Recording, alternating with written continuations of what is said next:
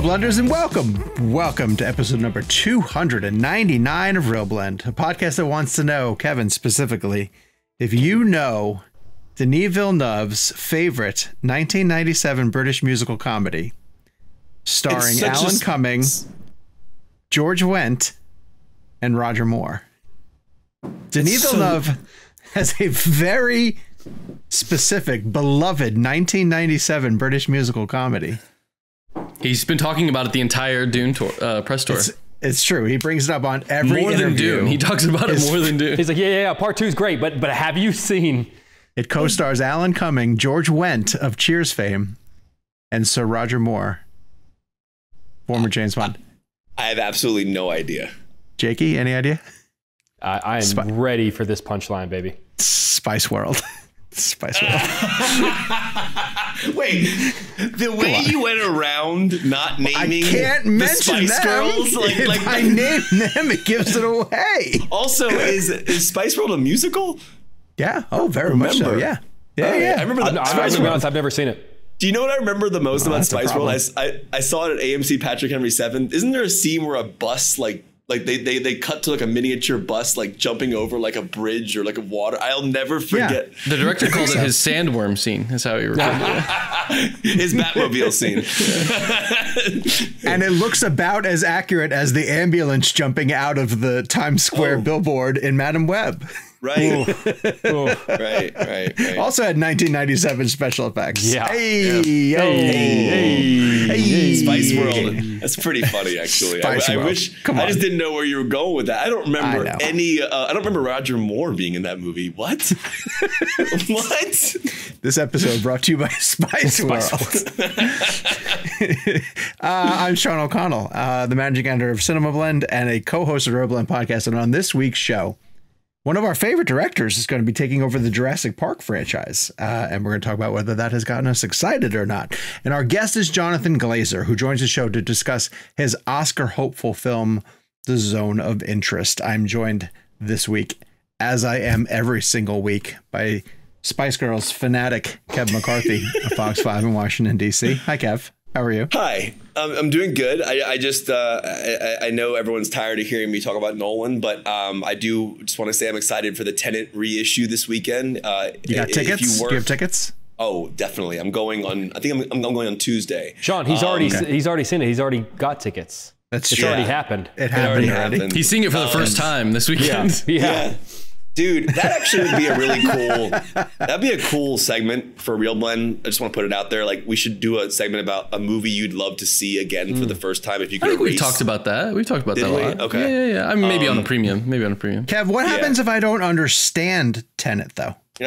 Don't try to understand it. Feel it, Sean. I've been trying to explain that. All right, so I will say this. So for people out there listening, we did have Christopher Nolan on our show for Tenet back in 2020 with John David Washington. We also had Christopher Nolan on for Oppenheimer. If you never got a chance to see Tenet in theaters, it is back in IMAX. It was out during the pandemic, so there were a lot of people who didn't get a chance to see it in theaters. I highly recommend it. It's an incredible film. And as I said, don't try to understand it, feel it. People try to understand every aspect of that movie. You don't need to. Just enjoy it.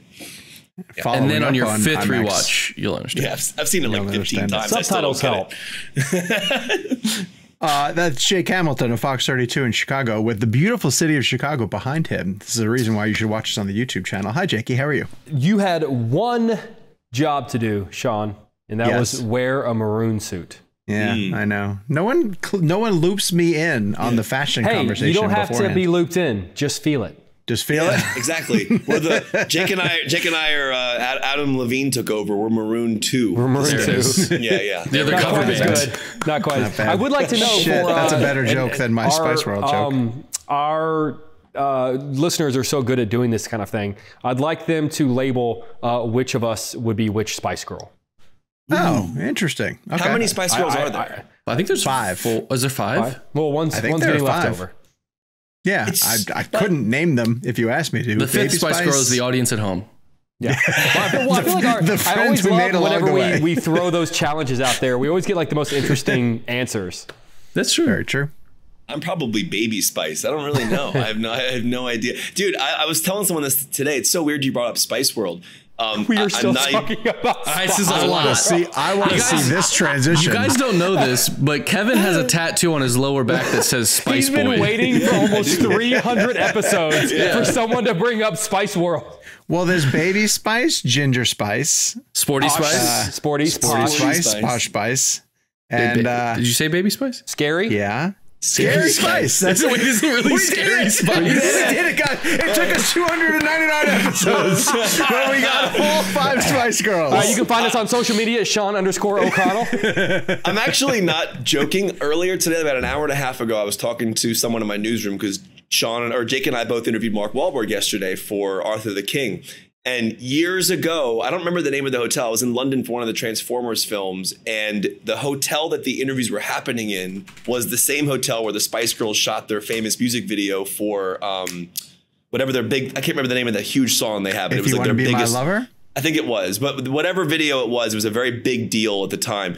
I'll never forget it. Mark Wahlberg was walking around the hotel. It was me and a bunch of other journalists. And then Mark Wahlberg allowed us to shoot a video on the same steps the Spice Girls shot the video, and he directed it and shot it.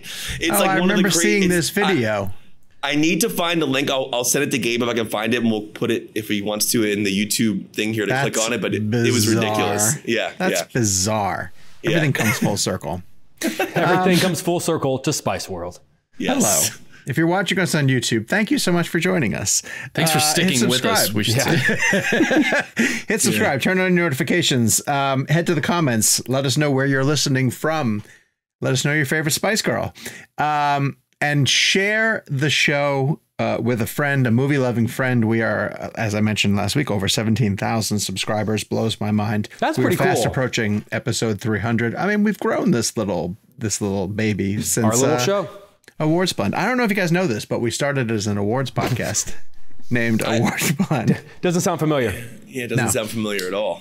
Go to youtube.com/ReelBlend podcast. Of course, we're available all the different places where your podcast needs are met. You can also sign up for ReelBlend Premium. It gets you an ad-free version of the show, a newsletter from me every other Friday.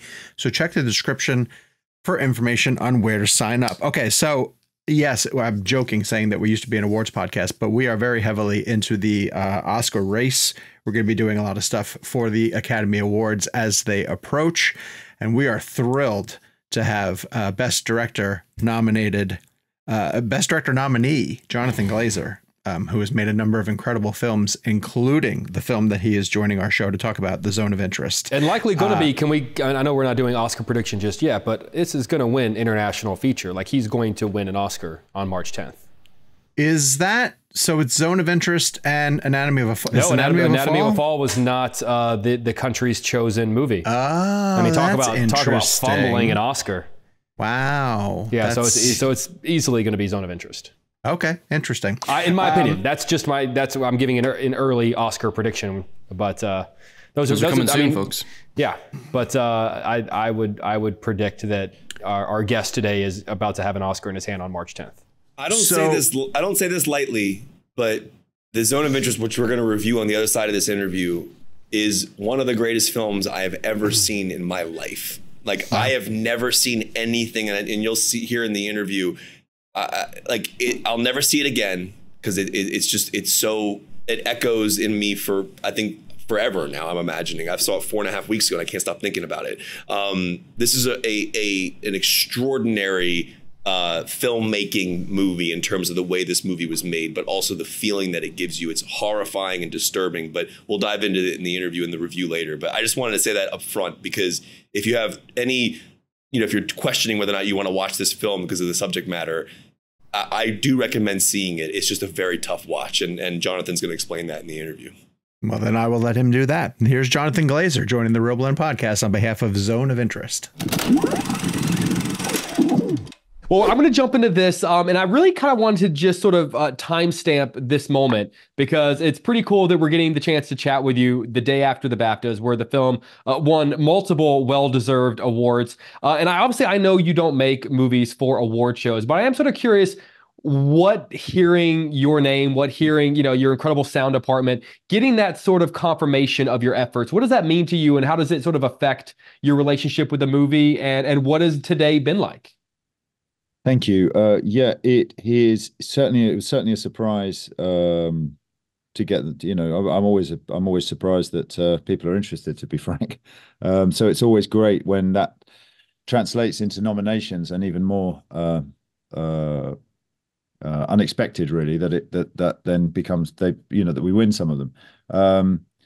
It's obviously fantastic for the film. So my relationship with awards is about the fact that it encourages people to see the film. Full stop. That's the great thing about it. I have my own personal insecurities when it comes to moments like those, but you just got to take a deep breath and get on with it. But the effect it has on the film is enormous. Yeah. John, I was in LA about a month ago, and I had a few hours, I had some time to kill during the day, and I was looking up theater show times, and Vista was playing a 35 millimeter engagement of your movie. And I actually still have my ticket from that day, because I bought two tickets, even though I was by myself, because I wanted to have one that I didn't tear, because I'd never been to that Vista before. And obviously I know Quentin Tarantino owns that theater now. But since I saw that film, your movie has been echoing in my mind, and it's been haunting me in a way that I can't even describe. I've never seen anything like it before. And for 4 weeks, I've been texting the guys saying, this movie has not left me. This movie is still echoing in my mind. I think about it constantly. So because your film did that to me, I want to know films that have done that to you, films that have echoed in your mind for a long period of time after seeing it, something that was just films that you think about like that. Well, I mean, thank you. First of all, thank you for seeing it, and I'm pleased you got to see it there. Um, Films. I mean, there's many films. I'm just going to go through the ones that occur to me as you said it, for different reasons. There's a Iranian film, a short 20-minute Iranian film called The House is Black, which is which was made in the 1960s by a female Iranian poet who. And it's an absolutely remarkable film, certainly one of my favorite films, or one of the films that I carry with me. And that was a story about that was simply a leper. It's about a leper colony in the 1960s in Iran. It's made with such a extraordinary kind of clarity and fearlessness, a sort of an unflinching look that is so humanizing. That's a fantastic film that stays with me. In the darker end of things, Salo, obviously the Pasolini film, which is I've seen once and I never want to see again, but I've never stopped. It's never been far from my mind. My goodness, Virgin Spring, Bergman. Lots of films. I don't know where to start. It's like, No worries. I'll just jump in real fast, because there's something you said there in your answer that I think is interesting. I was telling the guys this too, like, because you just said it and I wanted to say it to you. I don't know that I ever want to sit through the movie again, but it's one of the best films I've ever seen. So it's like, and I just wondered, do you take that as a compliment if someone says that? Because like, I don't need to see it again. I'm living it in my mind since I've seen it, Well, I mean, it's we all absorb films differently, don't we? And I think some people have seen the film multiple times because there are layers to it, which I hope will be clearer on second, third, fourth viewing. But the intention of the film is absolutely a visceral one. It's definitely a film which was made to elicit a kind of a physical response, almost that it gives you something. It gives you a feeling in your stomach that is almost like it's almost like I'm going to put off anybody who wants to go to the cinema now, but it's almost like a stomach cramp. It's almost like if I eat that again, I will get that feeling. So therefore, I won't eat it again. So in that sense, just physical point of view, I think it's a powerful experience. Well, this I think serves as a perfect follow-up to that, because I'm talking to you from Chicago. Kevin's talking to you from DC, and the film was in the Chicago International Film Festival just a couple of months ago. And so Christian, who is absolutely phenomenal in the film, was actually here in my studio with me for a sit-down, sort of long-form conversation about the film. And one of the things he did tell me was that more than any character he's ever played, it took him, I want to say he said years for him to be able to sort of shake this experience and really kind of get past the places he had to go. But I am sort of curious, as sort of the man who crafted this story and who spent so much time putting it together. If we talk about the films haunting us, your actors talking about the films haunting them. Does it haunt you in the same way? Like whenever you're done with it and you've got final cut of the film and it's in theaters and it's doing its thing, do you still feel like you've got to kind of work to detach yourself from it, or are you too close in a way to have those kind of feelings toward it? That's a good question. I am still processing it for myself. So because obviously I've been on a long journey with this from the beginning, and I've been thinking about little else. And so it's occupied so much of my time and my thought that it's impossible to just sort of detach yourself from it and put it away. It'll be with me forever, really. But I'm finding I think when we get beyond the Oscars, which will be my last responsibility to this film, certainly in the short term, then I feel like I will be able to actually finally begin to actually process the experience of making it, the journey I've been on to make it. But yeah, I've lost a lot of sleep making it, and I think I would be worried if I didn't. I'd feel like I've tried to take something on that I didn't take seriously enough, or something, or it didn't affect me enough. And if it wasn't going to affect me enough, I couldn't expect it to affect a viewer. I had to do it to myself first. This is a stupid question, but just as a follow-up, what does it mean for a filmmaker to process his own film? Like, I know what it means as a film fan to process someone else's work. I'm sort of curious what it means for you to process your film. Well, I mean, for me to process a film, I mean, when I've finished a film, I don't ever look at it again. So I've never seen anything I've made after I've finished it. You're missing out. They're really great. Thank you.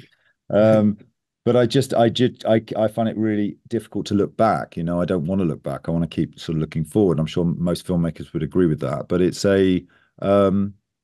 you process it in different ways. It's not this particular film, I think, is going to take a lot longer for obvious reasons, the subject matter and the atmosphere of the film.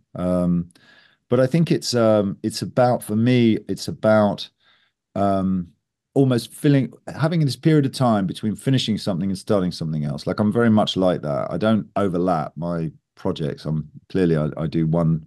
I commit fully to something for as long as it takes to achieve it, and then once it's achieved, there's this beautiful sweet spot of almost like peace, of like the thing I've made is no longer asking anything of me, and the next thing I might make hasn't yet tapped on my shoulder and said, that will be the next thing I venture into. So it's a sort of fallow period, and I love it. It's like I can read a book and fall asleep. I can take my wife out for dinner. I can go and see some friends, go to a football game that I wasn't able to go to, and just do things like that, just life stuff, without this kind of the burden of this in this sort of artistic investigation that's always on me. You know what I mean?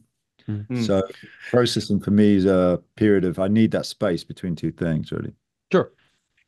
John, we as Jake said, we created this show because we want to educate our audience on how films are made, and I think this is one of the greatest films I've personally ever seen, just purely from a filmmaking standpoint, what it's done for me as an audience member, the immersion level. As I mentioned, I saw it at the Vista, so that sound design was absolutely incredible to kind of hear it in that theater. But you have a quote that you've said in a couple of the featurettes, which is you wanted to create a present tense as an experience. And to me, that's such a brilliant way to approach this, because it's not like we're going back in time. We're supposed to be there in that moment. And the utilizing of the cameras and hiding the cameras in the house, or having some visible and some hidden. I'm just curious if you can just walk our audience through that process. I mean, for people who haven't seen the behind the scenes footage, you're like sitting in an area and looking at all the cameras and all the visuals that you have. Can you just explain that process of placing cameras and kind of creating that present tense? Certainly. I mean, the idea of the present tense was because I didn't want to make it like it was something which was 80 years ago and we could all feel safely removed from. So I wanted everything to be shot as if we were looking at through a 21st century lens, really. or with it. In fact, we were looking at everything through a 21st century lens. So I absolutely embraced the most modern, sharpest technology that would be part of the technology I would need to service that idea. Um, so how we achieved part of it was by setting up a system involving 10 cameras. Those 10 cameras would be positioned in different rooms depending on which action we were going to film that day. Obviously, I would be blocking the action with the actors, and then setting the cameras or refining those camera positions once I was happy with how we were going to block it. And then we'd film it. Now, filming it involved there was no people operating a camera, so there was no paraphernalia that you would normally see on a film set. Everything the actors looked at was 1943 in all four directions, north, south, east, west. They would believe everything they were looking at. So they're not on a film set. They are in that space, in that world. And what that means is that the people who are looking after those cameras, the focus pullers, who are making sure that characters are in focus as they move in and out of rooms and so on, up and down stairs, all those cameras are wired through holes on the floor into the basement. And then there's Wow. 5, 6 focus pullers in the basement all day long, waiting for that stuff to go on, and then that's their function. And the house is sort of umbilically linked using all of the wiring that came up through the chimney, essentially, and all the way over the prison wall to a shipping container behind the wall. And in that shipping container, I was in there with Lucas Saul, the cinematographer, Chris Oddy, the production designer, the DIT people who were recording all that information and so on, sound people, my translator. So it was like it was like an OB, it was like an outside broadcast. It was like an event. It was like you're shooting an event rather than a movie.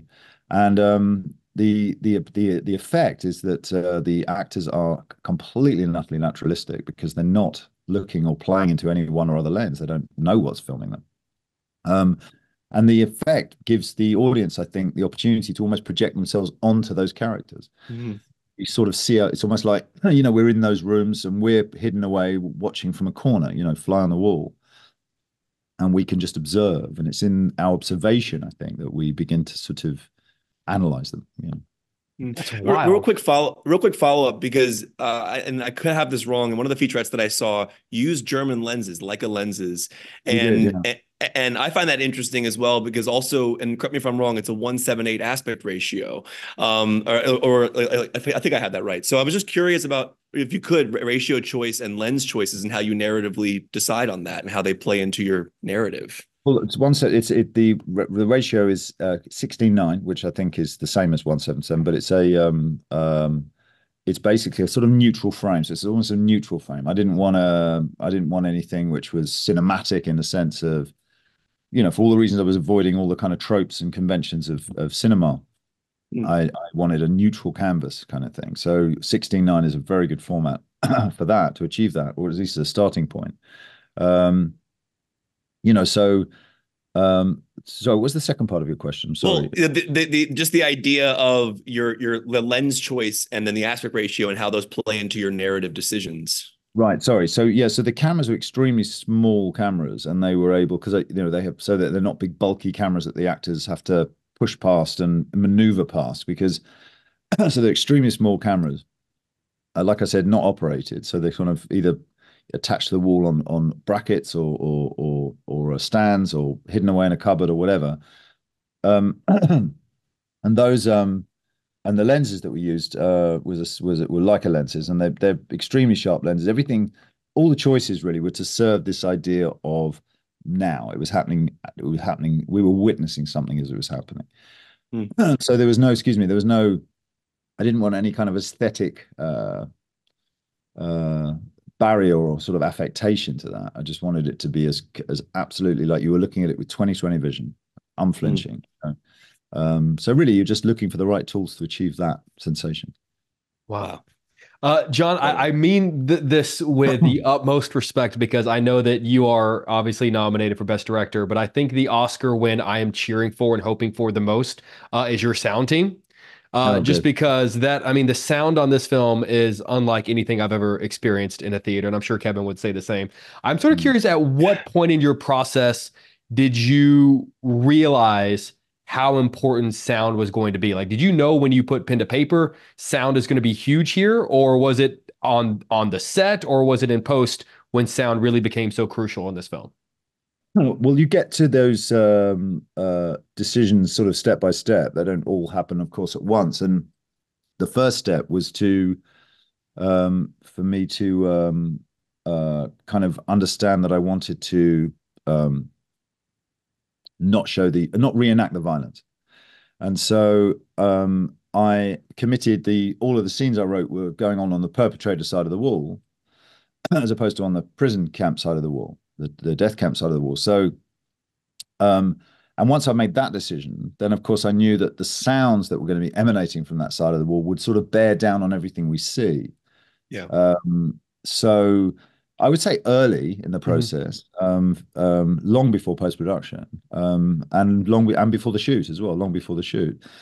And then there was just a series with Johnny Byrne and his sound team of, gathering all these sounds based on sort of field recordings. So, or rather using field recordings.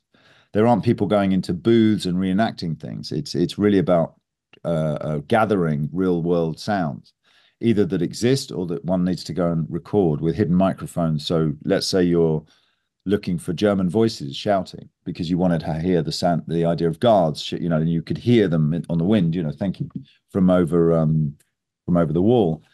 I suppose conventionally what you'd do is you'd get a German sounding guy and you'd put him in a microphone in a booth and you get him to shout, and then you deal with the level of sound in the mix.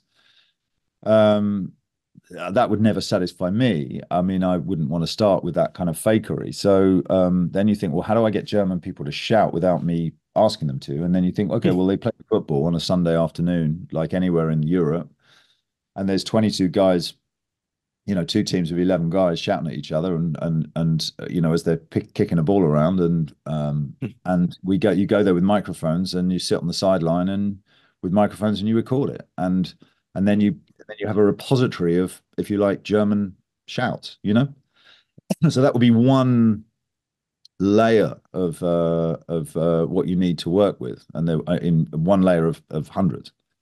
Wow. So it's just very resourceful use of real world sound, really. That's wild. Well, that's what I wanted to ask you, is because you create an atmosphere with the sound in a way that is like, it's so fascinating because you never really understand truly what you're hearing, but you understand it in a way. It kind of reminded me of what Fincher did with Seven, where he never shows you the violence and you just learn about it through the dialogue. And it's that much more horrifying when you don't see it, because what you're imagining is way more horrifying than what you could show us, I would argue. And so I wanted to ask you about the mixture of score and sound design, because your score and your sound design almost are married in a beautiful way that you almost can't differentiate at times because you're so immersed in it. And I just wanted to know if is that blend part of your narrative storytelling? Do you want us to not be able to differentiate between the atmosphere of the music and the surroundings? Sometimes I think the blur of those tools that one uses are is more interesting. To sound is interpretive, in a way that pictures aren't. When we see a picture, we know what it is, but instantly. But when we hear a sound, we can interpret that sound in many different ways. And of course, we tune so much stuff out. You guys look like you're both in pretty quiet offices, but if there's a fire, if a fire engine was to go past, you'd hear it, but you wouldn't really think, oh, there's a fire engine. You just accept it. So it's a layering up of all of those real world sounds that are going on. It's by no means a straightforward, intentionally vague, so that you may not vague, but is that a baby crying or is that a prisoner screaming? Is that a train or is that what am I listening to here? What is that? Is that an industrial sound? What is that? And all we lean in more. We lean into the screen more when you do that. Precisely. And I think we bring to the, I think a lot of filmmakers underestimate what we bring to the audience, to what we bring to the movies ourselves. The images we carry in us, in our minds of, for instance, in this subject of the Holocaust. Those sounds, you have the images in your head. You know what those images, what's going on behind that wall.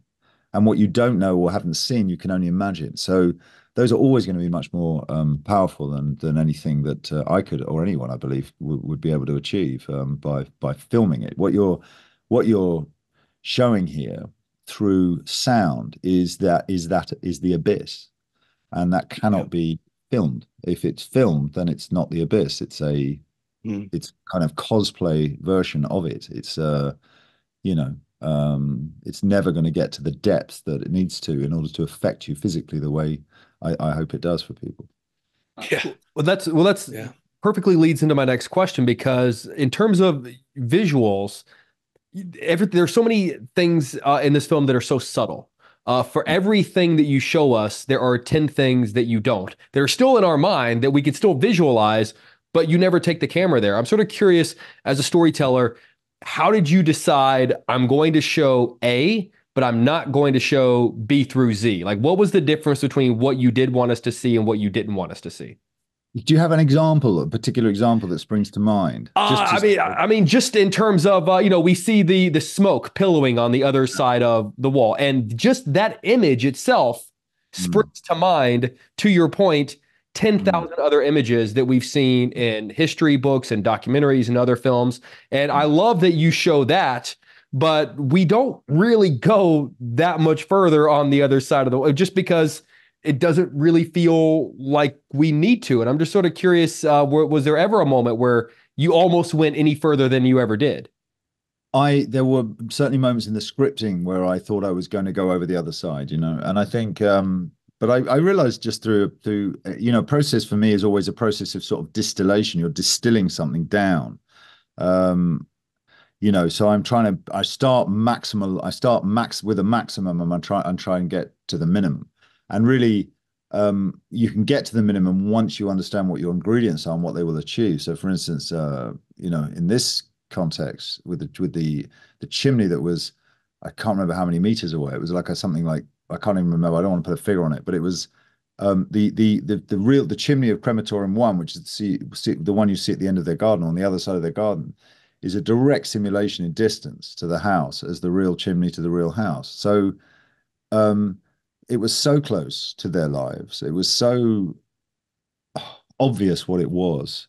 I wanted to just simply show that. And I think when you see that, and when you hear the sounds of people in that who are being led into gas chambers, you hear he's outside having a cigar one evening, nice stroll in his garden after a birthday cake with his family.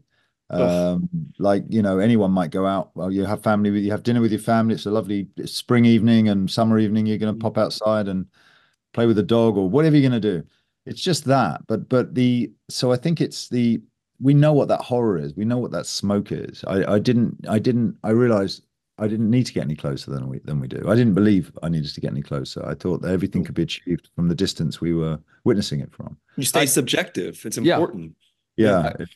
I agree with you 100%. I would like to follow up on something you said. You said initially in the scripting that you did go on the, were there specific scenes that you wrote and then cut? Were there scenes that featured, more of the other side?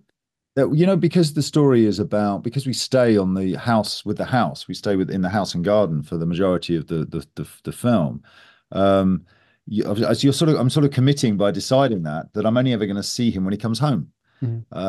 From work, so it's like a Douglas Sirk movie or something, set in some American suburb or something where, so he comes home from work and he hangs his hat up and he has dinner with his kids and chats with his wife and, whatever, listens to the radio, reads a book, goes to bed. That's what he does. That's what we're watching. So it's not very much like there aren't opportunities to see the other side of the wall, put it like that. You're not committed to staying on this side of the wall, so I can only ever see him coming back from it. So I did have scenes before I made the decision that I simply couldn't cross that line. That line became a very important barometer of it's almost like you're making a film. You're sort of making a moral decision, really, about what you can and can't show. And so, those things just fell by the wayside. Once I realized it's inevitable that when you first start writing, you think of all of it. You're all over the shop with it, and bit by bit, like I said, through distilling, you end up really understanding what it is you're making. And then getting rid of that stuff is easy. Yeah. Fascinating. John, one thing I had a pretty profound moment. I remember watching the film, walking out, and then thinking that I just watched an R-rated movie. And I remember looking at the thing going, wait, that was PG-13. Oh, I gotta be honest, I did not know that. Is it really? It blew my mind when I read that, because when you think about it, it makes sense. There's, there's no really truly visible brutality or violence. It's really all in your, what you hear and see. I was just curious though, because I remember, Jake, correct me if I'm wrong, wasn't The Conjuring rated R because it was almost like so just scary? Because it was scary. Yeah, there's no sex or violence or language. It's just because of how scary it is. Wow. So I wanted to ask you, was there any at all issue with the MPA and kind of like getting a PG-13 rating? Because what I experienced felt like an R-rated movie, if that makes sense. I'm just curious what your thoughts are on that. I agree. I remember being quite shocked myself when I saw the rating of the film. I was just thinking, really, how's that okay? Yeah, I mean, I don't know. Maybe people will take, maybe kids will go and see this film. I think I'm surprised by it, like you were, because it has a psychological effect, and so yeah, I don't. Anyway, I'm not going to argue with the rating.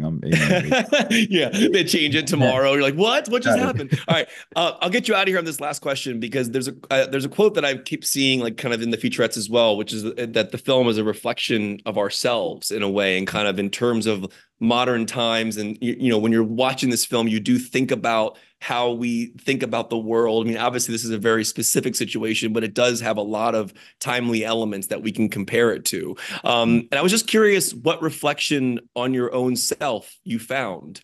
I know, to Jake's question about the idea of a film, your own film haunting you, but I'm actually more curious about the reflection you found, how it's changed your own perception of the world, how you walk through life differently now. What reflection did you find in yourself? Well, I think, somebody said a little while ago to me, it makes you wonder, like, what's over my wall, which I thought was a very interesting way of looking at it, in a very particular way that's also a very universal way. And so I think it's, as we know, the comforts that we enjoy in the safety and security of the societies we live in do not come without a cost to others. And it's looking at that, really, I think. And so I look at it myself. Of course, I'm mindful of it in the sense that it led me to make a film about it. So I'm conscious of forever conscious of the gross kind of inequality of resource and in the world, and the fact that people are killing each other for those resources and everything that stems from it. It's so abominable. It just feels to me that to try and make something from a particular individual point of view, that those are the things that can foster change. I think. I don't mean I'm going to change anything with the film, but I hope it's part of the dialogue of change, which is really to be able to self-examine, really, to be able to look at ourselves and be honest with ourselves about what we choose to empathize with and what we choose not to. Which human beings are more important to us than others, and for why. So it's sort of, there's all those questions in it, I think. But people, like I said, I hope people come at it from a physical, their experience is a physical first feeling. They don't need to be history majors to get anything out of this film. Far from it. I think it's a human film before it's anything else. Well, John, I just want to say thank you for joining our show. This has been a profound honor to have you on. Ever since seeing your film, I've been telling every single person I've known to watch it. It is an extraordinary piece of filmmaking, and I've never seen anything like this in the years that I've been watching cinema. Thank you for joining our show. We really appreciate it. Thank you, Kevin, and thank you, Jay. I appreciate it too. Thank you, sir. Appreciate you. Have a great day. We want to thank our good friends at A24 and also Jonathan Glazer for joining us for this show. Gabe, can you look up real fast the best director nominees and who we managed to get this year? Yeah. Give me just a moment. I can tell you right now. I think we came really close. Justine for Anatomy of a Fall. We had. Here, I've got it right here. We haven't had Justine though on the show, have we? I don't think Justine got a. Justine got a screenplay. Sorry. Yeah. Sorry. No, Anatomy of a Fall. Okay, here we go. I got you, boys. I looked it up as yes. Justine for Anatomy of a Fall. Scorsese for Killers of the Flower Moon. Nolan for Oppenheimer. Poor Things, or Yorgos for Poor Things, and Glazer for Zone of Interest. So three of the 5. Martin Scorsese, ever elusive. Yes, and I think Anatomy of a Fall is the kind of movie that maybe we'd have an opportunity to come back around. It's one I think that they just did a small press day that I think Kevin and I did last week. But yeah, they're just kind of, but they've probably been doing press since the Cannes Film Festival last year. Yeah. But I found this really interesting though, because for all the talk about Greta Gerwig getting in, not getting in, when people are talking about the nominations as they came out, one of the names that everybody kind of circled as saying like, oh no, they're in. It was Glazer. It was Jonathan Glazer, and it was for the power and the impact of this film. And also he's a respected filmmaker. His film's previous Birth, Sexy Beast, I think after Into the Skin, Under the Skin put him on a ton of people's radars. Which I was not a fan of. That's really the only movie he's done. I loved that movie. Loved it. Anyway, Jakey, what was your takeaway? I mean, I think we all know that this is a really difficult film to sit through, but what's your takeaway on the film and having spoken to Jonathan about it?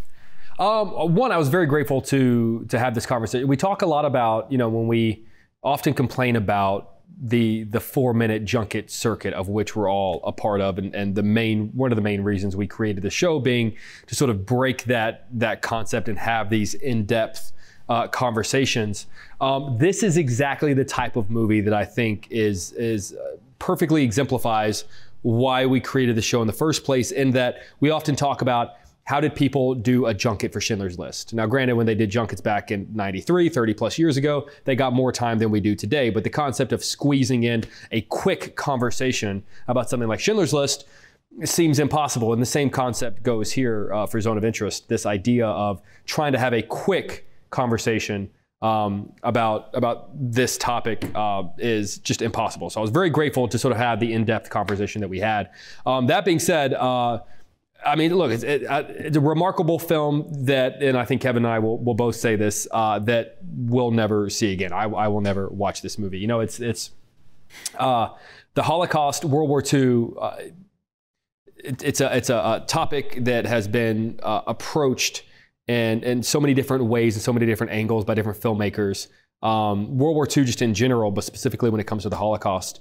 I felt like I'd never really seen a Holocaust movie like this before, in that it almost is a better example of the evil that surrounded the Holocaust by not showing you the evil, by showing you people's capability of going about their everyday life, that things could be almost, this isn't meant to be like a disrespectful comparison, but like the fact that these people, this Nazi commander and his family were able to live what sort of feels like a Leave It to Beaver style existence. In a quaint little house where mom and the kids wait for dad to come home at the end of the day, except dad was, a commandant at a concentration camp at Auschwitz. And to me, that almost is hard. That's impossible for me to wrap my brain around, and there are so many subtleties in the movie that hit you like a sledgehammer once because there will be moments where it's telling you something, and at least for me, it may have taken me like 15 to 20 seconds to go, oh shit, that's what, there's a moment where Sandra Hüller, the great Sandra Hüller, who is also in Anatomy of a Fall, she plays the commander's wife, and there are moments where she's trying on jackets and coats at the beginning of the film. And about 20 seconds into this shot, you realize, oh, those were clothes taken from the Jewish men and women and children who were taken into these concentration, and she's trying them on like she's at Macy's. And just the subtleties of those moments where it doesn't beat you over the head with what it's trying to say. It gives you a moment to sort of play catch up and realize what's happening here. And I feel like that sort of moment is a microcosm example of why this movie works. It's incredibly subtle. There's so much more. I mean, Kevin blew my mind in the interview by pointing out that the film is PG-13. Because if you had asked me, I would have said, no, this is a hard R. But then he makes you, Kevin brilliantly said, but what is it that you actually see? And you're right, you don't really see, I mean, you see a pillowing of smoke on the other side, coming from the other side of a wall. But because of your knowledge of history and because of your knowledge of what happened on the other side of that wall, your imagination starts running laps, and everything that you imagine is far more horrible than anything that's ever been on the screen. And to me, that's just the brilliance of what Glazer does here, and an example of why I think he very much earned one of the 5 best director slots, because he uses, 3 words to tell a novel's worth of story. The Holocaust has never really kind of been told from this perspective before. And look, at the end of the day, this is a topic that the more education you can get out there, the better. The more people know about this from every possible angle. But in terms of a cinematic representation of evil, the fact that this family was able to live just a quaint sense of repetition over and over again with a shared wall of a concentration camp is one of the most shocking examples of evil I think I've ever seen on the big screen before. So we'll never see it again. Respect it beyond measure. Beyond honored to have had Glazer on the show. But man, what a watch. I think, and to what Jake talks about, I think what's so horrifying about the film is it's so shocking that you can't comprehend it. Mm-hmm. Like it's completely incomprehensible in the sense of how, like, the subtlety and the nuance of how we're living in this house with this family, and a husband and wife are having an argument about a husband having to work too much and having to travel for work. And by travel, he means going to other concentration camps. So you're sitting in the middle of a husband and wife arguing that you would see, like Jake's talking about, in any other type of genre where like husbands and wives argue, but the argument is surrounding the most horrifying topic you can think of. Like it is so, I mean, there's obviously so many other horrifying things in the world, but this particular aspect of things, that's what's so shocking to me. Is the right word to use here, Jake, compliance, like the family, the kids, sure, and like everybody just kind of, it was as if they thought that this was the way the world should be. And we are just living in their home as they just continue living this life with this mindset. And he's doing this job, which is killing millions of people. And it is, I don't know, on a personal note, my mom's Jewish. My entire side of my mom's family is Jewish. And when I was a kid, I remember they took me to the Holocaust Museum, and I can still see for some reason, it's an outer body memory for me. When I walked down the halls have you guys been before with the DC? Shoes? Yeah, the shoes. Yeah, all right. So there's an area where there's all these shoes from the Holocaust behind glass. And it feels like thousands of shoes of people who died. And it's just, I'll never forget as a kid seeing that. And it was part of the reason why I waited till I was 38 to watch Schindler's List. I have going to the Holocaust Museum as a kid was one of the most horrifying experiences I've ever had. Because when you see it for real, like when you see these shoes in person, or you're hearing these stories, it's beyond comprehension. But as Jake said, World War II and the Holocaust has been covered many times in cinema over the years, and and it's something that we seem to understand through cinema. And then even though it will never be understood, but when you watch a film like this, it brings such a unique perspective to it that it like Jonathan says in the interview, it gives you a stomach ache. It makes you feel, it turns your stomach in a way that, like, we can't imagine the horrors that were happening on the other side of that wall. And Jake, we talk about sound design.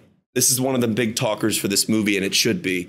The sound design in this film, there's like Jonathan has talked about this, like there's two movies happening. There's the visual film and then there's the sound film. And Jake, I brought this up in the interview as well, and I think Jonathan responded to it. Like, and again, the comparison was not at all in the sense of like, I'm not saying like these movies are like this, but the idea of like Fincher withholding the violence in Seven, and then we learn about it through dialogue, or like for Oppenheimer, for example, when we don't go to Hiroshima and Nagasaki, we just look at Cillian's face and how he's processing it.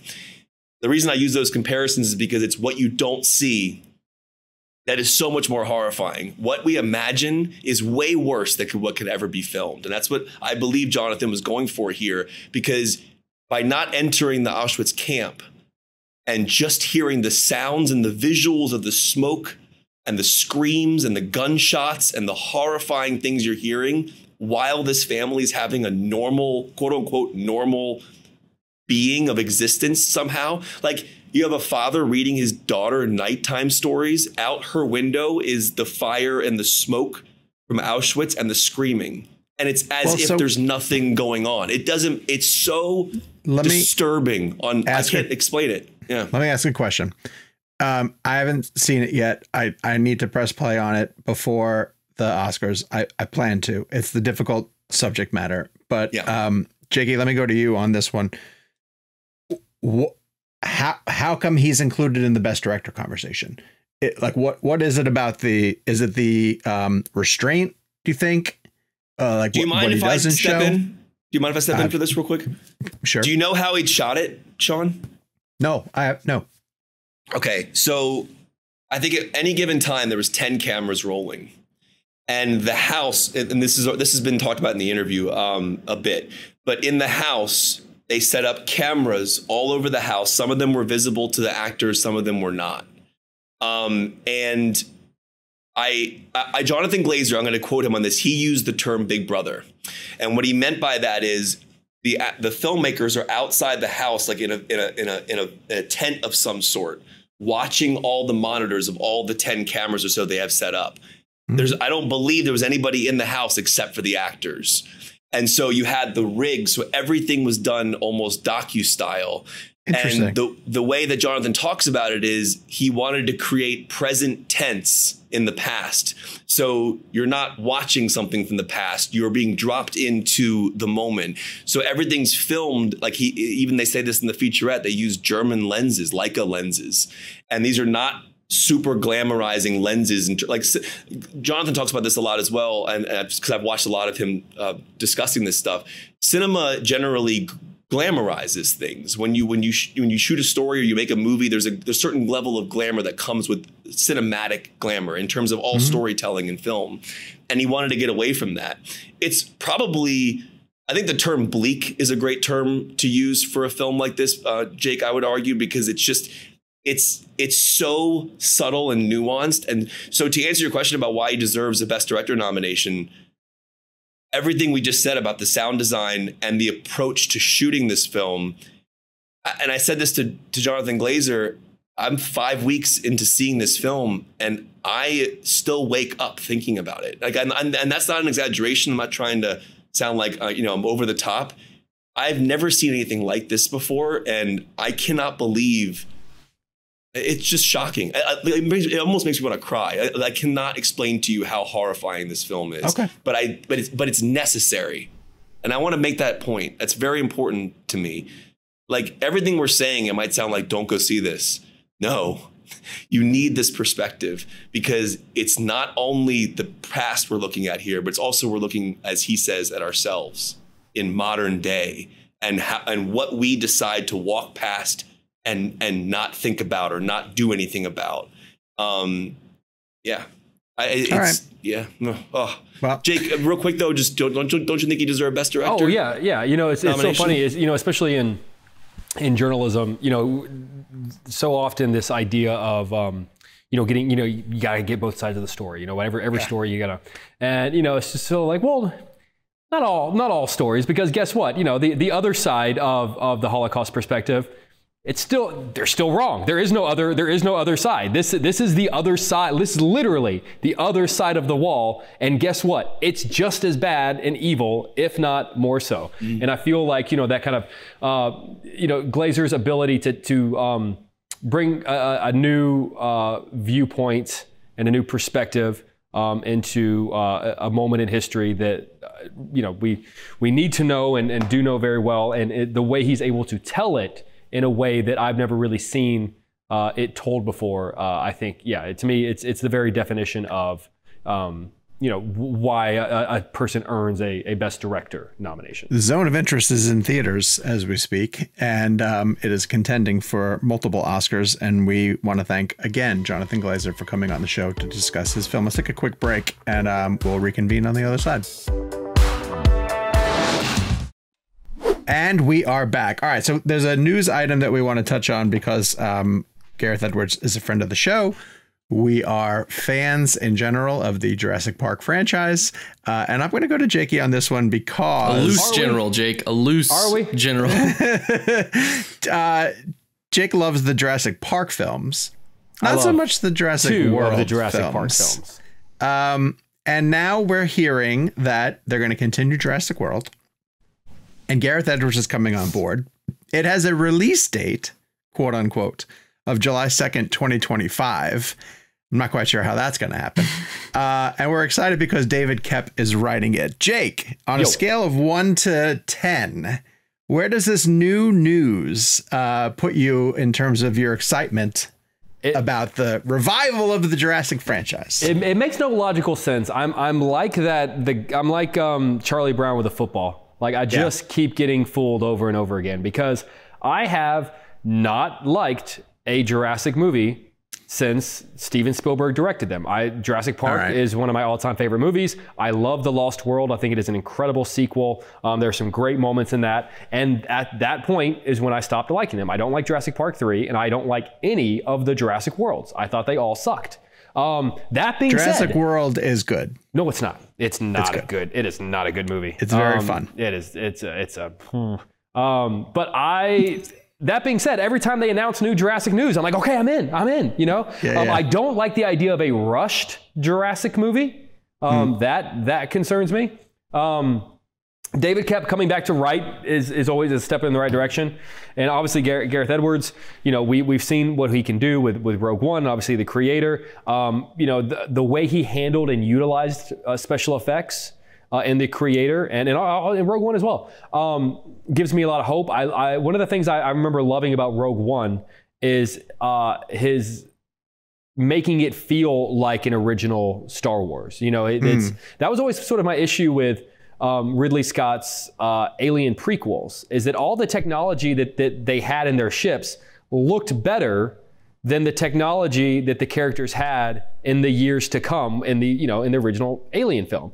I like that he matched. I'm hoping that he sort of gives us a match for that original film. But I gotta be honest with you, that Jurassic Park video game that's coming out is the most excited, and I think the best idea for a Jurassic anything since The Lost World. It puts you on the island during the first movie? It takes place the day after Jurassic Park, and the idea is that everyone's been evacuated except for one person from the company got left behind accidentally. Okay. So, and I don't know if you saw the trailer. It seems like it's going to be like a survival Yeah, it's a survival thing. At one point, she runs by the Tyrannosaur Arnold paddock. Schwarzenegger? Oh, it should be. But it's like little things. It's like, the Velociraptor is still in the freezer from the kitchen. She runs by the Tyrannosaur paddock, and Alan Grant's hat is still on the ground from being blown off by the T-Rex. Like all those. Jake, are there people still holding on to their butts on the island as well? That's the secret in Jurassic, Kevin. You always hold on to your butts. If you stop, you lose an arm. Yeah, exactly right. Keep your hands on your butt. This series and franchise hasn't given me a reason to have hope in 25 years. And until I see something that convinces me otherwise, I don't know. Couple other facts about this. David Leitch and Kelly McCormick are still producing after talks with David Leitch to direct fell through. There is a new storyline, though no indication if any previous cast members will be joining. All of this is via Variety. which had the story. I'm done with the original cast members participating. I don't need that. I mean, we saw what happened last. I mean, it added nothing. No, it was bugs. It was a movie about freaking bugs.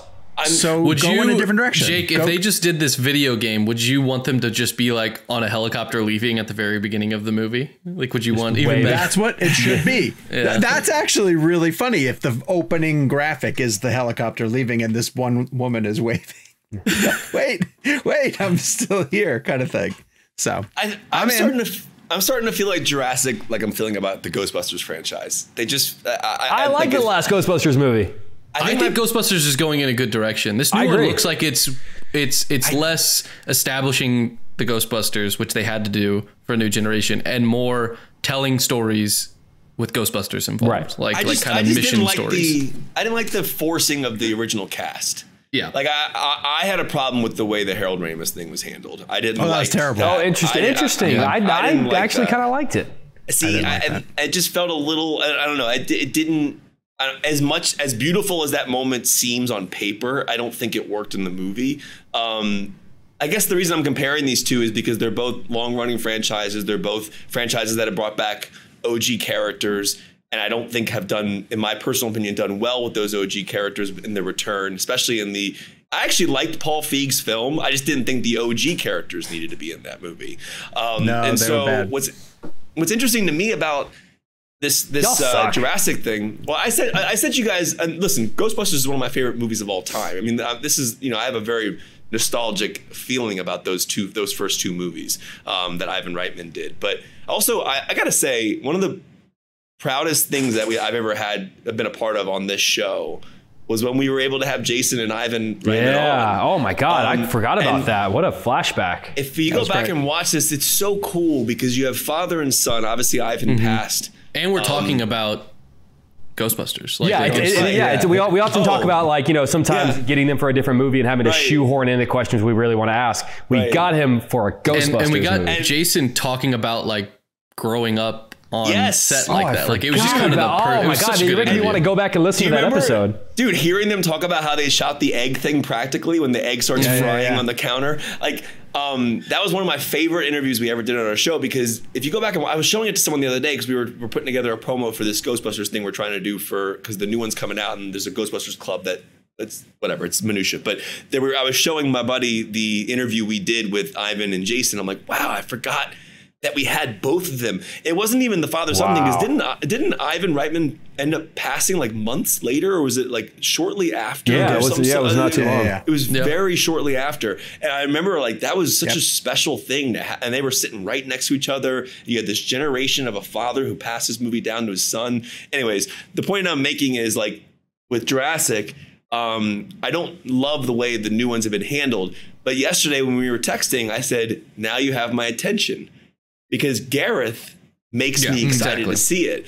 Because I think that Gareth's going to bring, what we saw with The Creator, what we saw with Rogue One. Rogue One, actually, I'm sorry if you already made this point, but Rogue One was handled beautifully, by Gareth. And that was a continuation or a part of this larger Star Wars world. And I think there's been, we've been getting a little fatigued by it, but he brought a special, interesting look to it that I thought was fascinating. The end of that movie is remarkable. Some will argue that a lot of that movie is Tony Gilroy, though. Sure, I understand. Yeah, but I felt a lot of Rogue One in Creator. I feel like he proved to me that his fingerprints are on Rogue One by what I saw in The Creator. But then here's the secret to this Jurassic movie. Give him $60 million. Yes. Low budget. Give him $60 million and have him do a Jurassic movie. I don't want a $250 million Jurassic movie. I agree with you. And go back to that middle ground. I know that was it Bayona, who did Fallen Kingdom, and Colin. I know that there was a lot of talk about the animatronics and practical effects of the new ones. But what makes the original Jurassic Park so brilliant is the marriage of CG and practical. And based on the limitations of CG back then, necessity is the mother of invention. The T-Rex running shot works because you start with the practical thousands of pounds animatronic T-Rex, and then you cut to the CG running. Because it's raining and because it's dark, you've already set that in place in your mind. It's wishful thinking though, because it's still a giant studio that's going to have to make the call about where the budget goes. Sure. So it's maybe But if it's a $60 million thing, then maybe if they can get it in there. I want to say though, a tease for something to come in the coming weeks. Mentioning Tony Gilroy, excellent. Andor is great, and clearly you see Rogue One in Andor clearly. But coming up, we have the cinematographer of Rogue One at some point will be on the show and told us that the best scene in Rogue One was Gareth Edwards deciding to change that scene to to what it was. I'll just say that. That's true. So Okay. I mean, fair enough. Yeah. Fair enough. Yeah. That's a good tease. I'll say one more quick thing, just about because I think Sean has a brilliant point here. Because what do you have to lose? Go low. I mean, the higher budget ones, I know they made a lot of money, but they weren't well received. I think we need more information before. I mean, we love the idea of a tight movie on a tight budget. Yes. Yeah. But it doesn't mean that he can't take $100 million and turn it into a great movie. Like, I think he's done enough on every scale to show that he understands how to use his budget. And I think that's all I need. It's not just him though. Like if you take a look at box offices, like movies are not making what they used to make. Sure. Like I was looking at box office this past weekend and looking at films that get to like 70, 80, now if you can get over 100, it's kind of a win. Yeah. The scale is going to have to balance where the studios are spending less to make profit. You shouldn't have to make $1 billion to break. Look, like I know, the Mission Impossible budget was inflated because of all the COVID shutdowns, but the fact that movie made $650, almost $700 million and was deemed a financial disappointment is unbelievable to me. Like $700 million should be great. It's a crazy business strategy. Yeah. So this idea of these $350 million movies needing to make $1 billion to even start being in the conversation of whether or not it was successful. It's not, we were in a bubble where, we had that 1 year where Disney had 8 or 9 movies cross the $1 billion mark. And for some reason, Hollywood thought that's life from here on out. Instead of looking at it like the anomaly that it was. Right. They took it as the rule.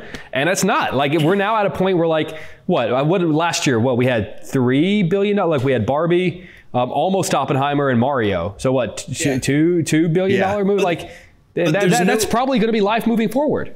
There's no reason why Oppenheimer should cost $100 million and Jurassic should cost $250 million to $300 million in terms of budget. I think these budgets are so inflated. So I'm watching a lot of Masterclass right now. Have you guys ever seen the Masterclass series? Fantastic. Yeah. Mm-hmm. Have you seen which ones have you seen so far? Sorry. So I just finished James Cameron. Have you watched Cameron's? I haven't seen that one. I recommend Ron Howard's one of the. Yes. Oh, cool.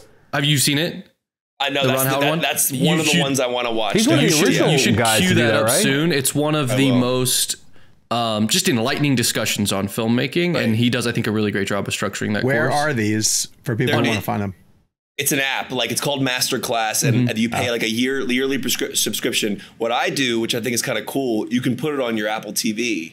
So I sit in my apartment and I get a notepad out and I watch. And the reason I bring it up is because going back to Sean's point, the lower your budget is, the more it forces you to make decisions that are going to keep your audiences immersed in the project. I'll give a very quick example. There's a scene in the first Terminator where Arnold sits down at a desk and he puts his arm down and he's about to cut his arm open and examine the inside of his arm. Like it happens in T2 as well, but not to this extent. One of the coolest scenes as a kid to watch. Incredible. So Cameron talks about why that scene works, because when you set the audience up initially with a real thing, they will then your mindset will then subconsciously compute it and add it into reality when it turns fake. And that's why I'm talking about the Jurassic Park T-Rex thing, because when you start with Stan Winston and that thousands of pounds T-Rex for real, animatronically moving, and then you cut to a CG T-Rex running, your brain, it almost computes it in a way. There's also sorry, I don't mean, but there's also the way that you use it, which I think Gareth Edwards, with his background in VFX, is going to give his VFX the best opportunity to shine. It's the exact reason why the T-Rex in Jurassic Park was also always lit at night for the most part, versus daytime shots and these giant wide shots and all this stuff. If you look at Pacific Rim, the first one was at night and underwater and was dark, and it lent itself to that. But then you go to Pacific Rim 2, which I enjoyed, a fun movie, but it turned into a Transformers movie because it was all during the day.